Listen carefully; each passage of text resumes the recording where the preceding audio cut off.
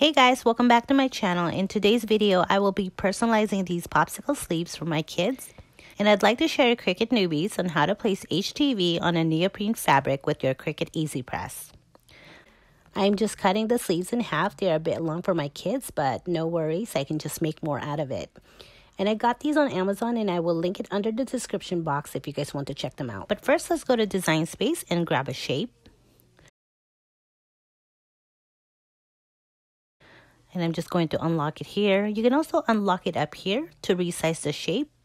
And I'm going to size it to 4.25 by 1.9.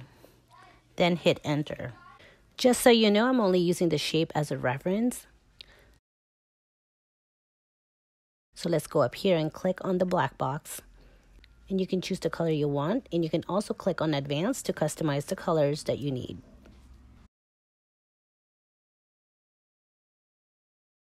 Now let me bring the shape up here. Then I'm going to click on the left side panel for text. Then type my kids' names.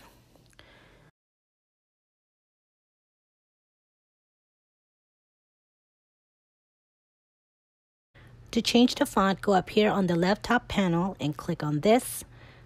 You can use any font you prefer, or you can also do a search on the search bar.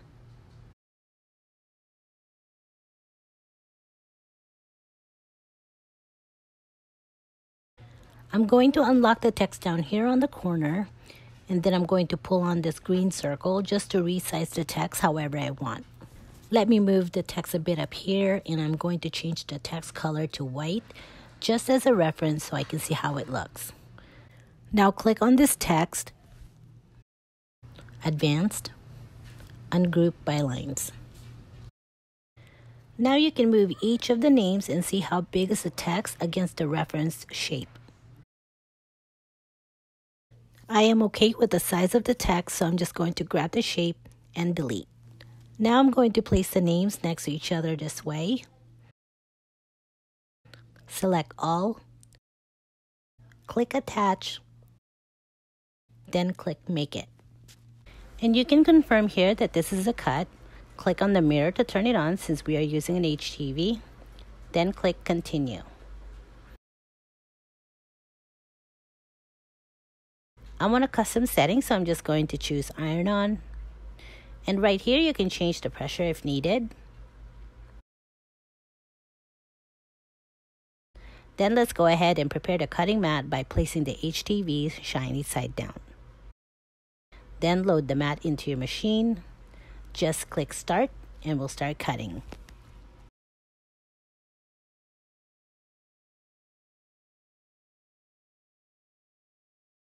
Okay, so let's go ahead and weed the vinyl. And I like to poke and pull the vinyl from the corner. So if you don't know where to weed first, I always recommend that you start from the corner. You can't go wrong with this technique.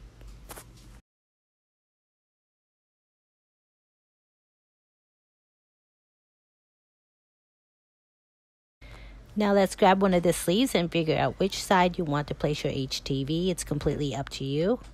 Then place your Cricut Easy Press, and the temperature I have this on is at 280 for 20 seconds.